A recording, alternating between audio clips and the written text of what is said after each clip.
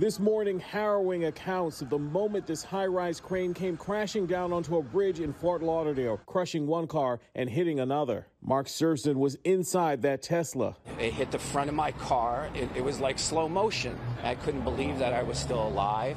We were driving to the museum, so the construction was to the right.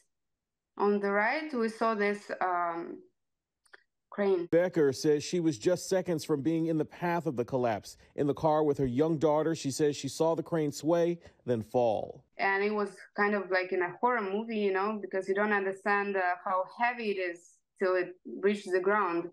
And in this case, it reached the car. And it was very scary and very surreal. A construction worker who fell with the crane was killed. 3 people on the ground suffered minor injuries. At the time, officials say the operator was in the process of hoisting a piece of the crane to the top of a nearby building under construction. It was not the crane per se that actually failed. It was a platform that they had equipment staged on that had failed at the time of the incident. The investigation now shifts to what went wrong with that platform. Behind us, it was a school bus. And I just grabbed my kid, so it's crazy feeling. As a mom, I can tell you that you need to appreciate every day with your kid. And that bridge is closed until engineers determine whether it's safe.